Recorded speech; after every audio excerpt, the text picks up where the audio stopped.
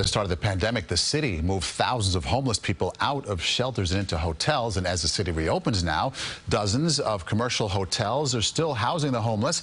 In an exclusive interview with CBS2 political reporter Marcia Kramer asked the Homeless Services Commissioner Stephen Banks when this controversial practice will come to an end. The mayor says that the city is going to be open for business 100% by July 1st.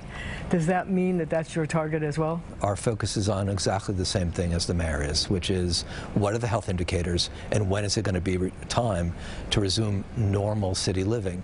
The city's plans must be approved by the state, and we'll have much more for you of this exclusive interview. Coming up on the news at 11, hear what Commissioner Banks says his agency is doing to get the homeless out of the subways.